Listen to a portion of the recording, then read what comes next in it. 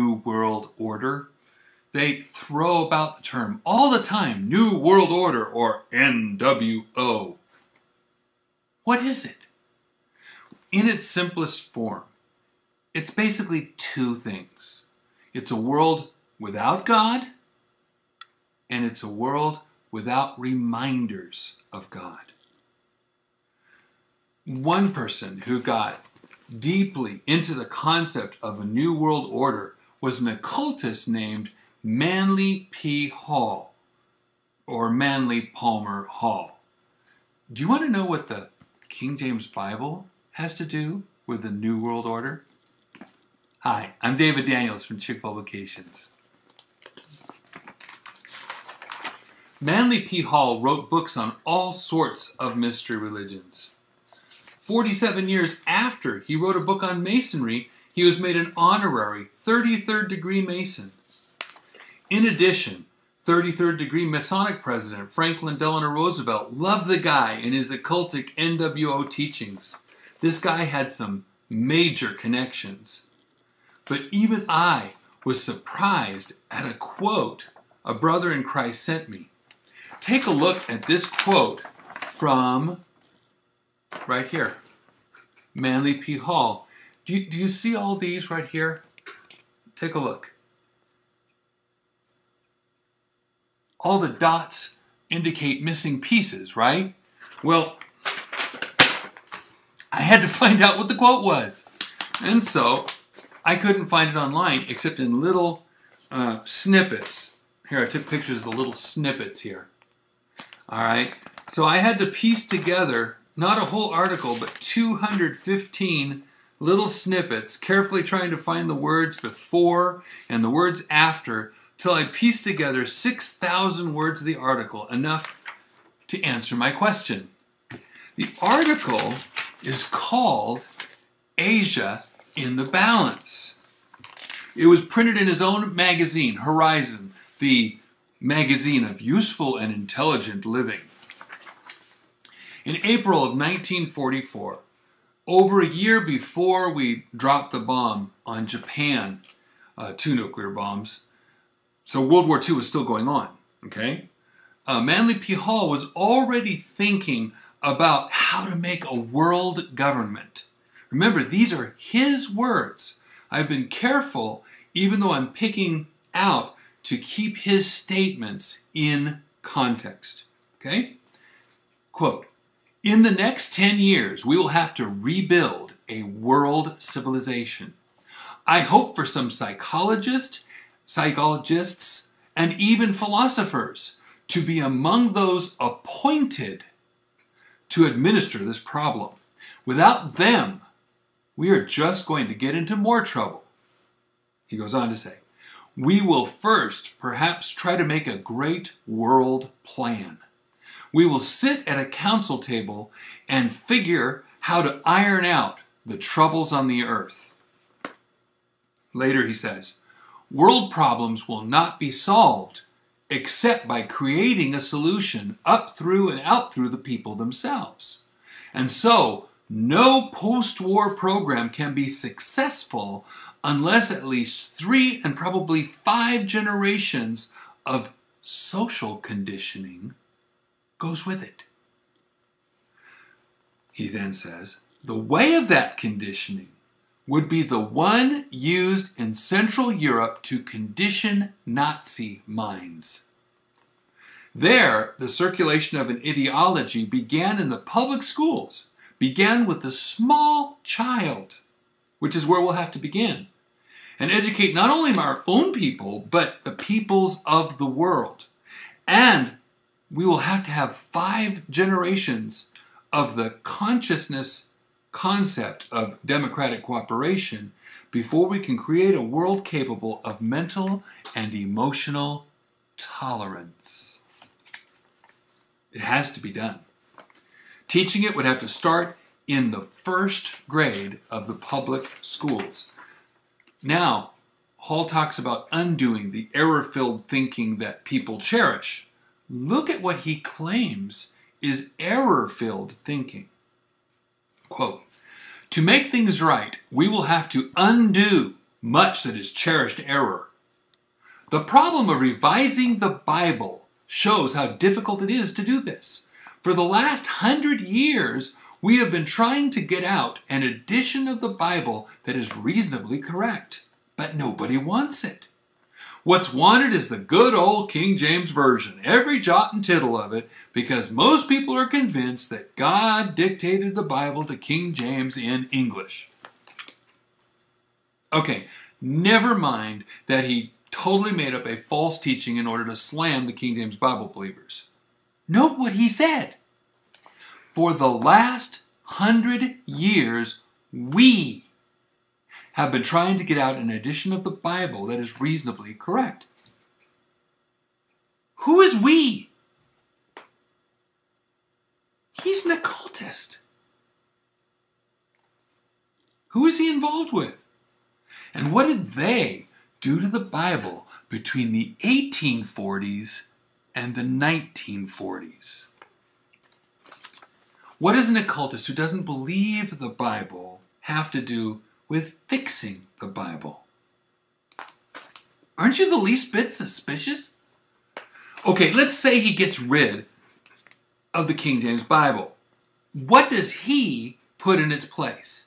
These are his words, not mine. Quote, "The solution to this whole problem, which has been given to us, is the basic science which we now call psychology, and which has been evolved in the last 50 years. Psychology is the first systematic effort to analyze human thinking, and psychology can be the basic science of human tolerance." Psychology from grade 1 and tolerance. Does that sound familiar? Sounds like today, doesn't it? But why pick on Christians if you want a new world order? Hall is right. You need people who are conditioned for that kind of a world government like the Nazis conditioned the German people.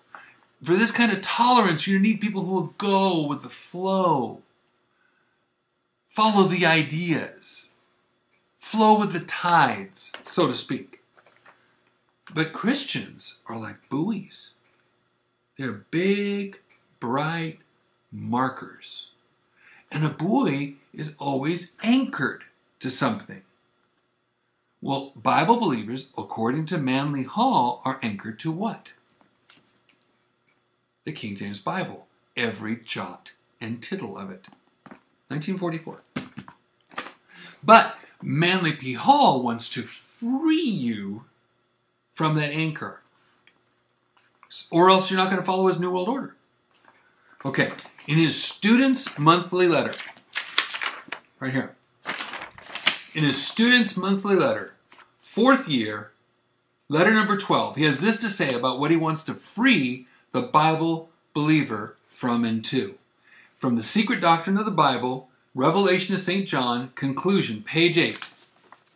Examine several versions of the Christian Bible, as, for example, compare the King James Version with the modern Revised Edition, that's Westcott and Hort, and a recent publication, The Bible as Living Literature, we now call it the Living Bible. Consider the polyglots and get a parallel Greek-English text. You will make many interesting discoveries. And he goes on. We will discover numerous errors and alternative renderings and slowly recover from the infallibility complex from which so many Orthodox Bible readers seem to suffer. Read the Vulgate, the Septuagint. And he goes on. You will see the uselessness of picking phrases to pieces and trying to think in terms of jots and tittles. Oh, I get it. You'll be free to consider the larger issues like, joining his New World Order. You see, it doesn't matter what they're trying to free you to. What matters is what they're trying to get you from. The King James Bible. God's holy and preserved words in English. Trust holy words of God, or free yourself to be a slave to the New World Order. Take your pick. God bless you.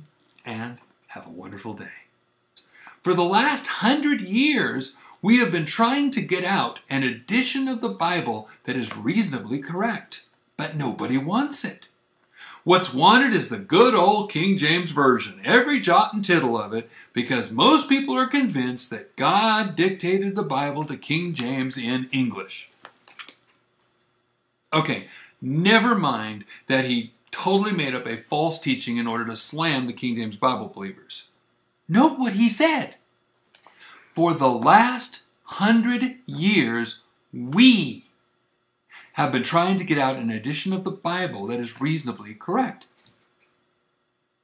Who is we? He's an occultist. Who is he involved with? And what did they do to the Bible between the 1840s and the 1940s? What does an occultist who doesn't believe the Bible have to do with fixing the Bible? Aren't you the least bit suspicious? Okay, let's say he gets rid of the King James Bible. What does he put in its place? These are his words, not mine.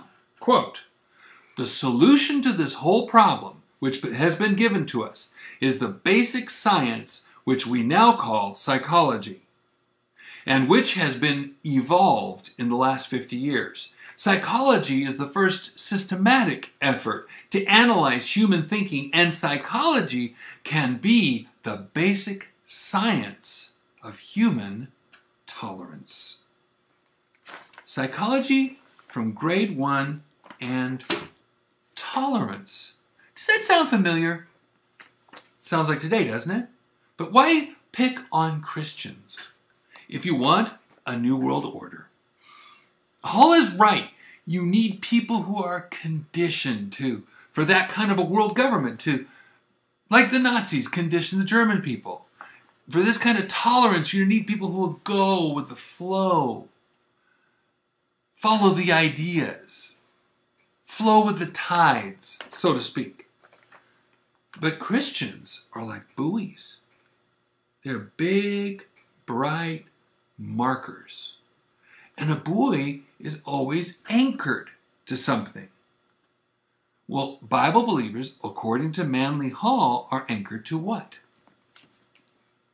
The King James Bible. Every jot and tittle of it.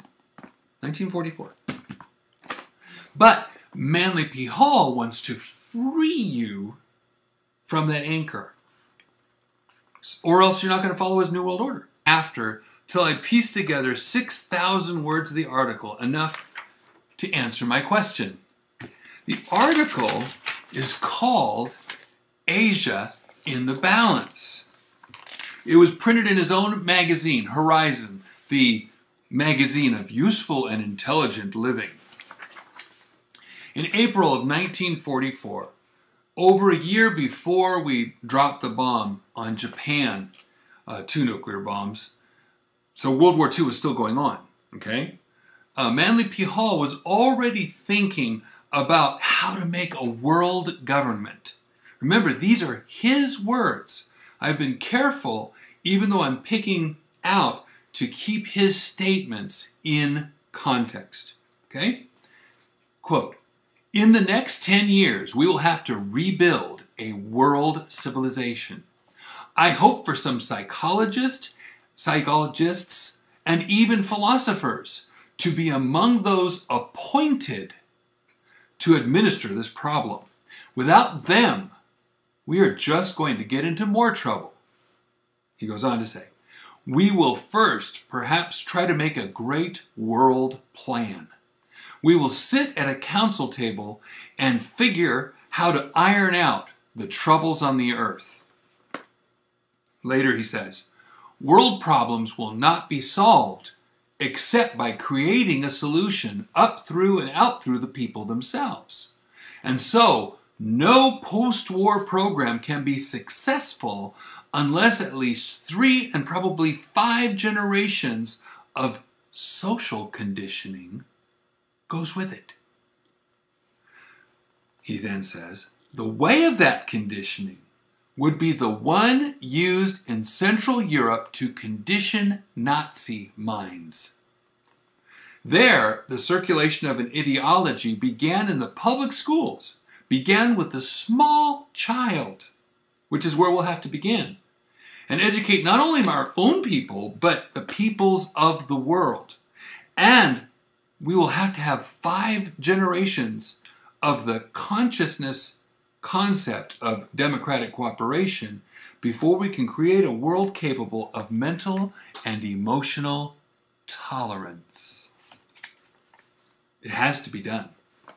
Teaching it would have to start in the 1st grade of the public schools.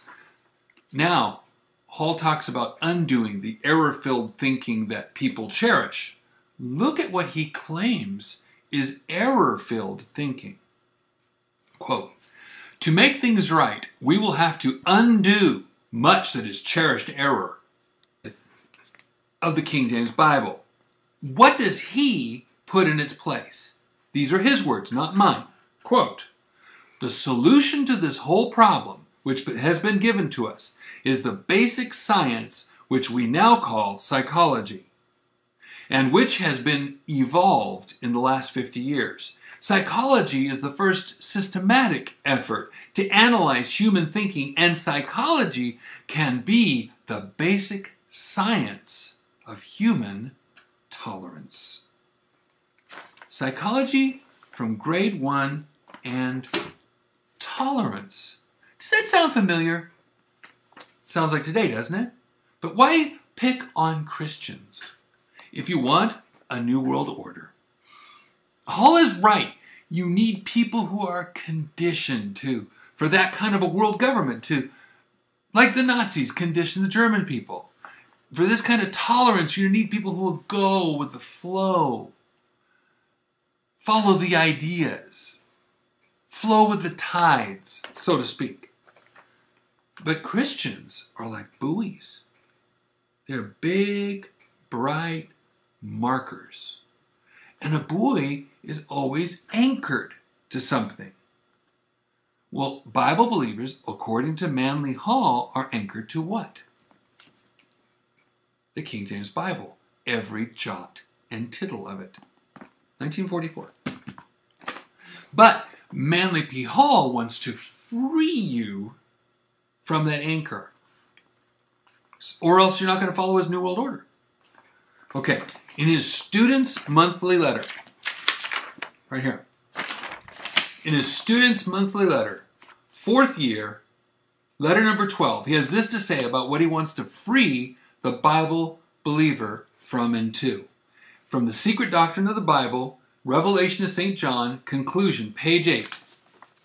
Examine several versions of the Christian Bible, as, for example, compare the King James Version with the modern Revised Edition, that's Westcott and Hort, and a recent publication, the Bible as Living Literature, we now call it the Living Bible. Consider the polyglots and get a parallel Greek-English text. You will make many interesting discoveries. And he goes on. We will discover numerous errors and alternative renderings and slowly recover from the infallibility complex from which so many Orthodox Bible readers seem to suffer. Read the Vulgate, the Septuagint. And he goes on. You will see the uselessness of picking phrases to pieces and trying to think in terms of jots